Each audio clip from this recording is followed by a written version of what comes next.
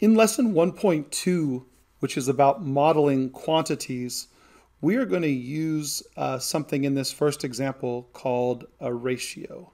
Now, a ratio or a proportion simply is a situation where we have one fraction which compares two numbers, and that's equal to another fraction. And when you have two fractions that are equal, then we call those two things a proportion. Now, I could give you a simple example of two numbers that are in proportion. 2 over 3 is in proportion with 6 over 9. There's a couple of ways we can show this. First, we could reduce 6 over 9 by dividing by 3, and you would get 2/3, which is the same as the left side of the equation. But you can also use something called cross products, where we take the top of one times the bottom of another, and it looks like this. We cross multiply, and you get 2 times 9. And it equals, and on the other side, we just take the bottom of one and multiply it by the other top, which is 3 times 6. And both of those are 18. So since their cross products are equal, then we can say that those two numbers, or those two fractions, are in proportion. Now, we can apply this to a word problem. Here we have a picture of a totem pole, and they tell me the totem pole is 90 feet high, and they tell me that the totem pole casts a shadow 45 feet long. At the same time, some guy over here, a man that is 6 feet tall, casts a shadow, and we don't know. The question is, how long will his shadow be? We can set up a proportion, because we're going to write a pair of fractions that should be equal. When something is 90 feet tall, it casts a shadow that's 45 feet. So this was how tall it was, and this was its shadow. So since this is tall and down here is shadow, then this should be tall, and this should be shadow. And the guy, the man, was 6 feet tall, and he cast a shadow that was X. Well, if I apply the rule of cross products, I'm going to multiply 90 times X, which is 90X, and that's going to equal 6 times 45, and 6 times 45 is 270, and we end up with 90X equals 270, and it's just a one-step equation to isolate the variable, and we get X is 3. So the man's shadow is 3 feet long.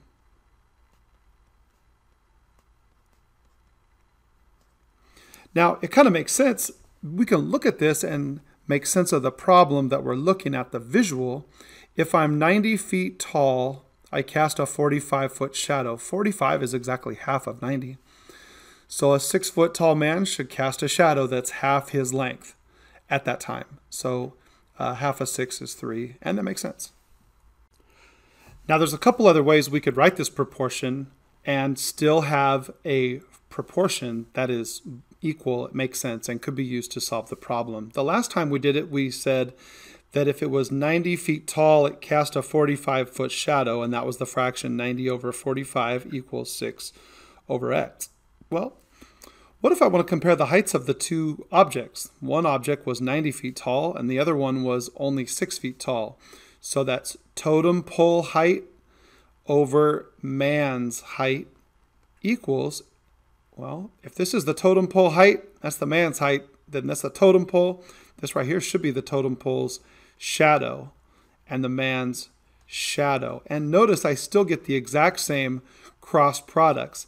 90x equals 270 if I multiply 6 and 45. Notice this proportion is totally different than the other proportion in the first time we did this problem, but we still get the same cross products. We could also start with, I could put the man on top. 6 feet over 90 feet. The man's height over the totem pole's height equals the man's shadow over the totem pole's shadow, and you are still going to get the same cross products. 90x equals 270, and so that's why all those proportions are equal, and I just showed you how to write it 3 different ways. We're going to use another form of a proportion in something called a map. We're going to use what's called a scale drawing. And a scale drawing kind of tells us, for example, you can see here on this part of the scale drawing, it says 1 inch and 18 miles are the same thing. So 1 inch on the map is really 18 miles in real life. And this scale factor, this right here is called the scale factor. That scale factor gives us one part of our proportion. It's important sometimes to write units in our problem so that I know which units go on top or bottom of a proportion. 1 inch and 18 miles are the same thing on this map. And that equals another fraction. We just got to figure out what it is. We can say something like this. If 1 inch is equal to 18 miles, if this right here from Chicago to Evanston was 1 inch, we would say to drive there would take 18 miles. And if this is 2 inches, then that would proportionately be larger by twice. So if this was 1 inch, that would be 18 miles. 2 inches would be 36 miles, according to the scale factor. But they do tell me the actual distance from Chicago to Evanston is 11.25 miles. And I see a decimal. So I'm going to probably go get the calculator in a minute. Notice that over here on the fraction, inches up there, miles is down here. This is miles. It's going to go in the same place as it was here. It's going to go on the bottom, 11.25 miles. The question is asking me, how far is it on the map? Well, how many inches is it on the map? And that is an X. I don't know. So if I use my cross products, I get 1 inch times 11.25. So that's just 1 times 11.25. I probably don't even really need to write the 1, but that equals the other cross product, which is 18x. So I'm going to go ahead and divide both sides by 18, and I'm going to get the calculator. So let's wrap this problem up. We got 11.25, and that was going to be divided by 18 in our equation, and we're going to round it off.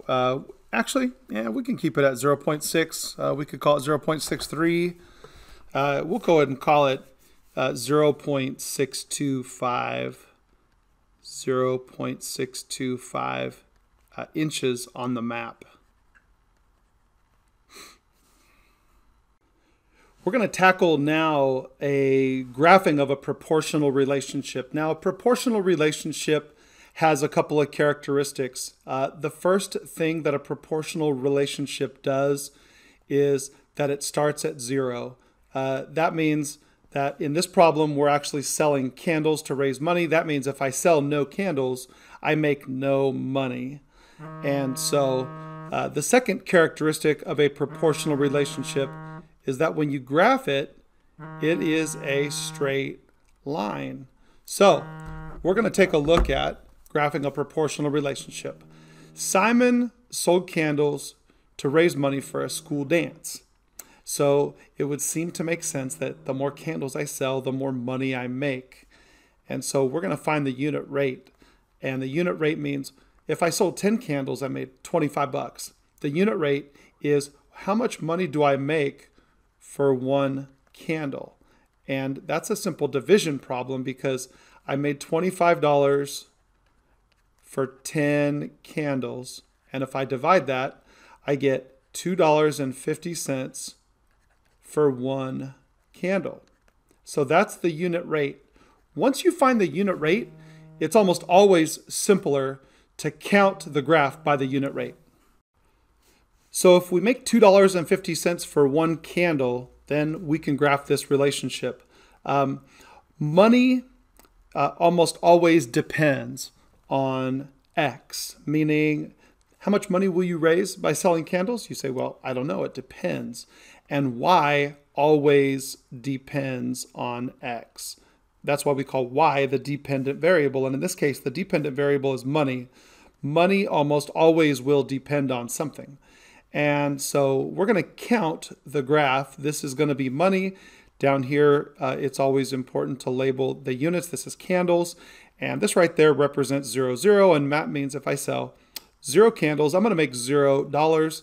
And in this case, I'm going to go ahead and count this by 1, 2, 3, We'll take the easy way out on this problem. You don't have to number every line, but you could call it 2 and then 4, 6, 8.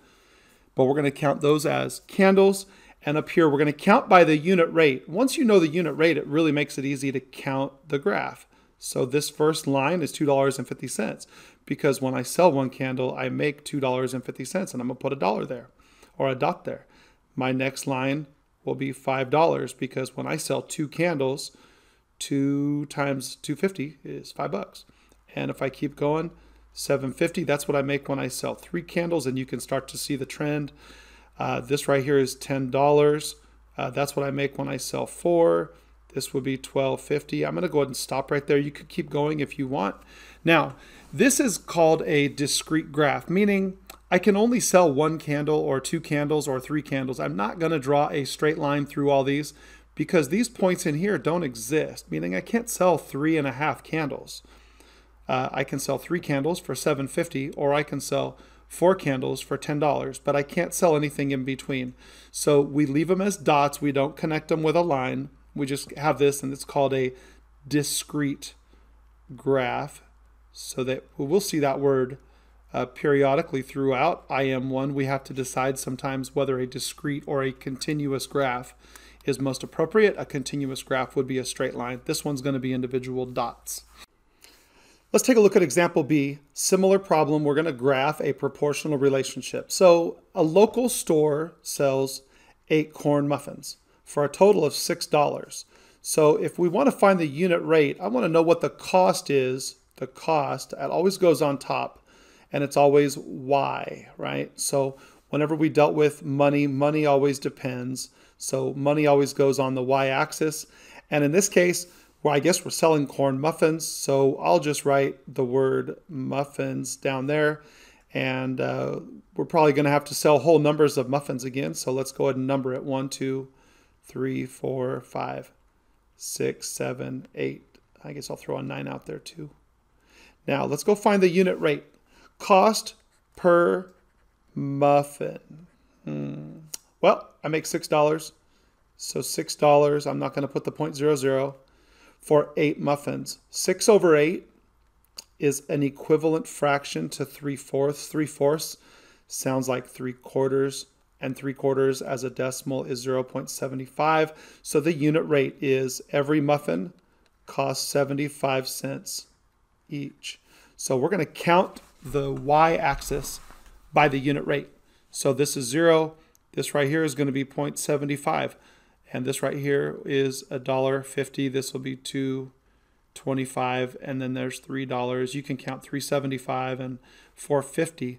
So one muffin earns 75 cents. Every time I sell a muffin, my cost goes up, or my money goes up proportionally. So if I sell twice as many, I make twice as much money. If I sell 3 times as many, I make 3 times as much money. And if I sell no muffins at all, it would start at 0. So I guess I could put a dot at 0, 0 because the graph starts there. 4 muffins will make us $3. Again, can't sell part of a muffin, so I'm not going to draw a straight line. I'm just going to leave it as dots. It's a discrete graph again, so we're just going to leave it as individual dots. Those are the ones that are most appropriate to this situation. And the unit rate there was 75 cents per muffin.